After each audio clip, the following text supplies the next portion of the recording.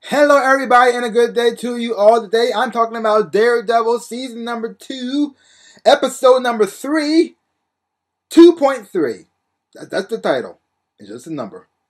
In this episode here, we have Frank and Matt at each other again. But this time, they're not fighting.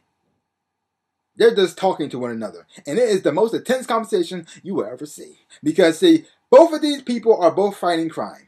Both of them have different missions, but they have different ways of fighting crime.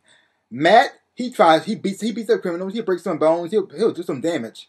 But he wants to save the criminal. Hopefully, he's hoping that they will turn themselves around and become good people. Because he thinks there is good in everybody. And if they're still alive, there is a chance they can turn their life around. So that's what he's hoping, and that's what so when he goes there and starts fighting crime, that's what he wants the results to be. And then you have Frank. He just kills the bad guy because he believes that they're not going to turn around, buddy. I don't care how many times you punch them, how many times they go to jail, they're going to get back out again and do the same crap that they did before. They're not going to change. You see, you think you're helping them. You think you're saving the city. You ain't doing crap. All you're doing is making it worse because when they come out worse than they were before. My way, they're dead. You don't come back from dead. There's no more rapes when you're dead. There's no more murders when they're dead. There's no more crime when they're dead. You see, you think you're the cure. You're not. You're just a Band-Aid on a bullet wound. And you're not stopping anything. I am the cure. I'm trying to save this city. And you ain't doing crap. And so they're going back and forth with how they believe, and then Frank tries to put Daredevil in a compromised position, so he has to come on his side, and it's oh my God, there's a whole lot of back and forth, and it is beautiful. And also on this show, you have Rosario Dawson. She's back again as Claire Temple. I wish she gets more parts because every time she's on there, I enjoy watching her. I really do. Every time she's on screen, I'm happy.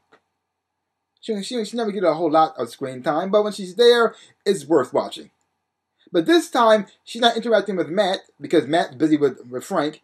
She's talking to Foggy this time, which was very interesting and fun to see because Foggy out there looking for his friend because he's scared that his friend's dead. He doesn't know what happened. All he knows is there was a big fight, a lot of shooting, and next thing you know, Matt and Frank are gone. And he says, oh crap, is my friend dead? Is my friend dead? So he's freaking out. He's going to different hospitals trying to find out what's going on, and that's where he went into Claire. Now, I understand where Foggy's coming from. I totally get it because Matt's his best friend, pretty much his only friend, really. So if Matt's dead, it not only would hurt him on an emotional level, but also hurt him even financially too because he's his partner in business. So if he's dead, everything's done. His life's pretty much over. Yeah. And he's going to miss his friend terribly. But even though he disagrees with what Matt does, I think hopefully he'll turn around and he'll start to support his friend. I want Foggy to be Matt's Alfred. Yes, Alfred doesn't like when Bruce goes out there and fight crime and see his pretty much his son risk his life to save the city. He doesn't like that.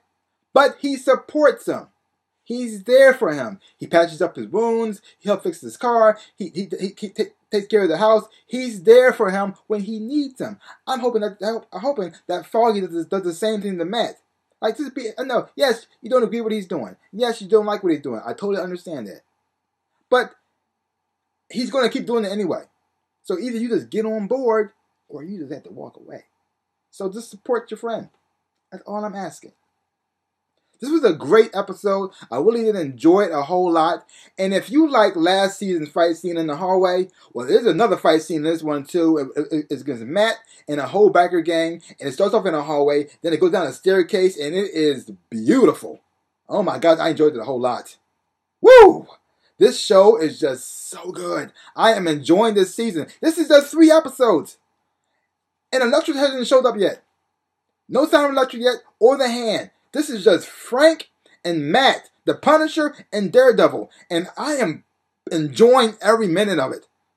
Oh my gosh, this season is going to be crazy. Leave your comments down below and let me know what you thought about this episode of Daredevil. Well, that's all I gotta say about that. So give my channel a big ol' like, hit the thumbs up, boom, and subscribe to my channel and share. I really would appreciate it. So like I always say in my dreams and in real life, I am the Ninja Rabbit. A peace out of peoples.